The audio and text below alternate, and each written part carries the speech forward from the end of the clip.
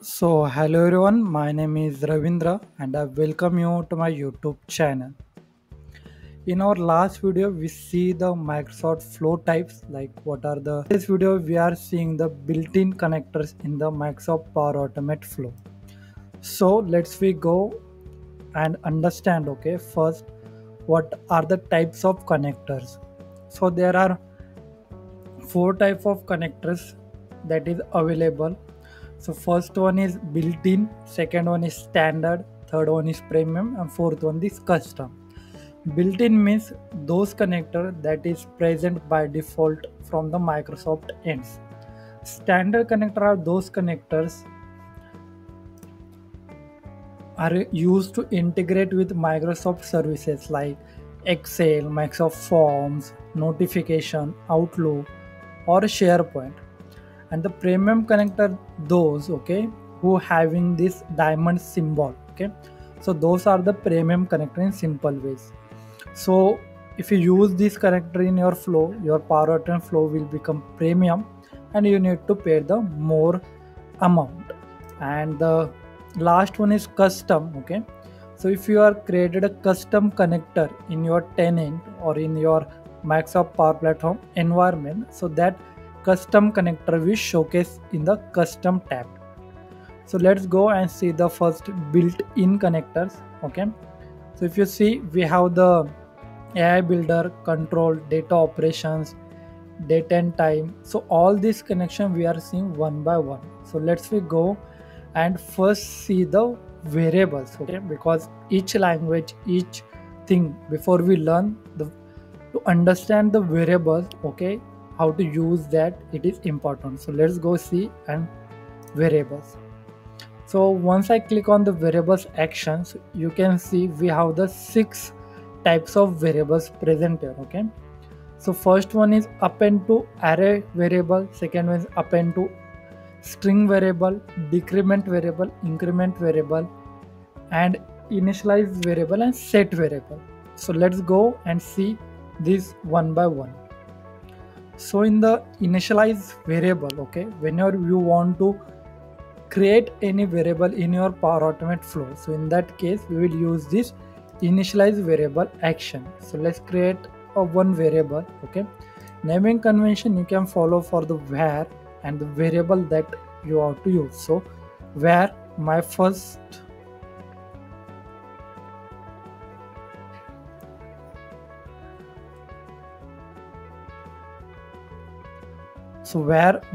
variable. So let's go and see the types of the variable. So we have the multiple types. So that include Boolean type of variable you can create, you can initialize, also integer, float, string, object, and array. So let's go, and for now let's initialize a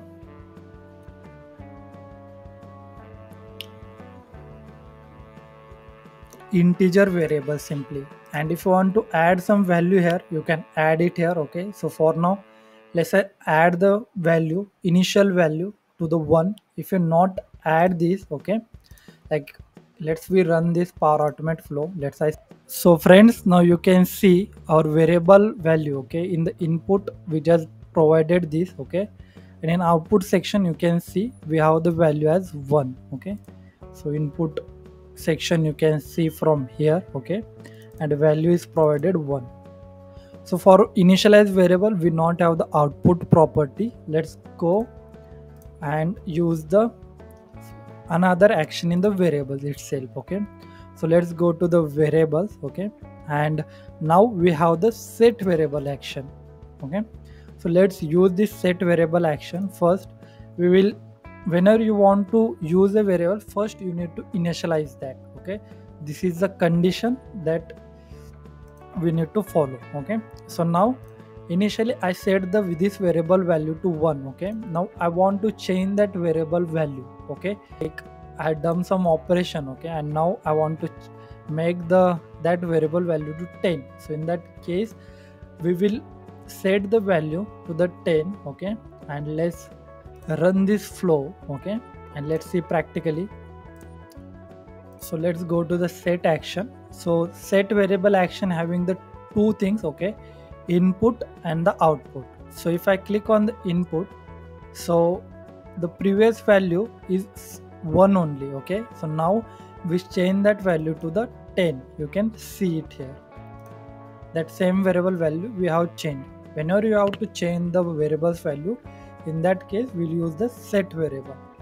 Now let's go and use one more action, that is, let's go to the variables.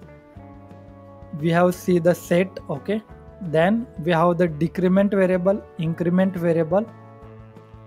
So let's these two see. Okay, so for that purpose we need to initialize one more variable with type an array. So let's we use here var array. Okay, boolean type array.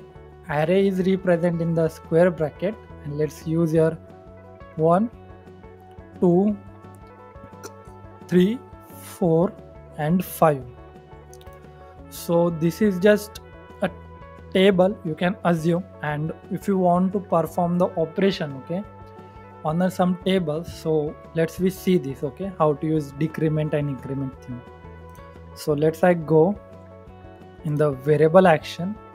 Let's use here decrement variable. Okay, let's select the variable name and the value here. Okay, so I will use our first variable initialize 1. Okay, so our variable value is set to the 10. Okay, let's I set to the 1 single, and let's we go to the decrement variable. If we add that by -1, so this value will reduce by 1. Okay, so let's we try this. Okay, let's run. So if you see, our variable value is now set to the 2 after subtracting from this. Okay, now if you want to perform the operation in the loop, okay, so in that case also we can use these variables. Okay, decrement, increment. So let's I go in the control section. Whenever we have to use in the loop section, we use this apply to each control. We'll coming to this control as well. Okay, but for now let's see, you assume to do the for all operation in the Power Automate, we use here apply to each action, and let's we go here use var array. Okay, to apply to each we need to always give an array object. Okay, so it will work in the loop format. So that's why we are created an array variable and use it here. In the decrement variable, what we will do, we will use here plus 1 simply. Okay, and now in the set variable we will set our variable value to the 10, and let's see what's happening. Okay, let's we go in the test. Let's manually run this. So in our array we have the 5 objects, so that's why this action run 5 type. Okay, so first in the first row, okay, if you see our output value is 9. Okay, and if I go in the second run, so now our value is decreased by 1. Okay, 8 and so on. Okay, like if we go to the last action and see the output here, so it is now 5. So in this way we increment and decrement variable we use. Okay, so now if you go and see in the variables section, okay, let's I use here, go to the variables, we have the 2 more types. Okay, that is append to array variable and append to string variable. Okay, so let's use this append to array variable. Okay, so this is our variable. Okay, 1 2 3 4 5. If you want to add some element in this array, okay, like 5. Okay, after the 5 I want to add one more time 1 1 1 5 times. Okay, so in the loop whenever we have to perform, okay, whenever we have to add an object, okay, in the loop, so in that case we use our append to array variable. So let's go select the array, just click on the, we are adding here 1. Let's click on the test and let's,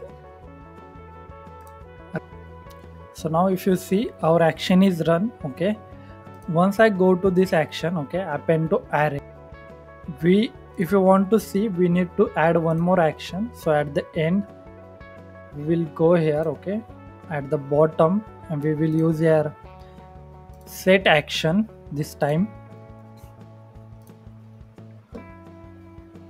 where array, and we will use here the or where array action itself, okay. And let's run this time manually, so we can see this apply to array action means this entire array outside the variable. Okay, so to variable we can't set. So compose is a placeholder, we are using this, and in our next video we are also seeing this as well. So let's we take this for now, so you can identify. So our flow is run, okay. Let's we go and see in the apply to each. So if you go in the input section, okay, so here you can see 1 to 5 is present. After 5, the 5 times 1 is added, means we are appended that thing, okay, 1 1 1 in the our array. Simply a push and pull method that we are doing in the any language, okay, like JavaScript, Python, that action we have done here, friends, okay. Let's we go and see the one more action we have, okay, append to string here. So let's we go and use this append to string.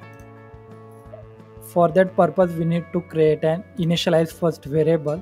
So let's we go initialize variable. So let's use this name to the var name, okay, and let's select the type to the string here, and let's I use here name, my name Ravindra, okay. So I want to add this one more string, okay, like I want to add these items, okay. Like if you see in this we have 1 to 5, I want to add 1 2 3 4 5 after the Ravindra's name. So how we can do that? So for that purpose we can use an append to string variable, okay, and the value we can simply use here how much time we need to append. If you want to append the current item, so in that case we simply use the item question mark.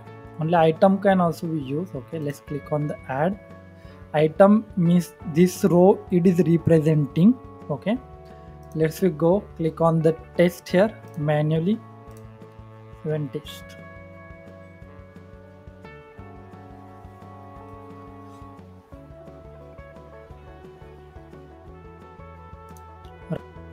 Let's I go to the last action. Also to see this, okay, we need to use this variable outside the loop, okay. So in the compose, let's see, so compose is now present. So if you see, friends, the string is appended with Ravindra 1 2 3 4 5. So in this way we use the variables. If you have any question, any doubt in the variables part, okay, please let me know in the comment box. We are seeing multiple examples in our upcoming video, okay. So please keep in the touch, okay. If you are not subscribed to the channel, please subscribe to the channel as well, and keep learning, keep growing, keep exploring.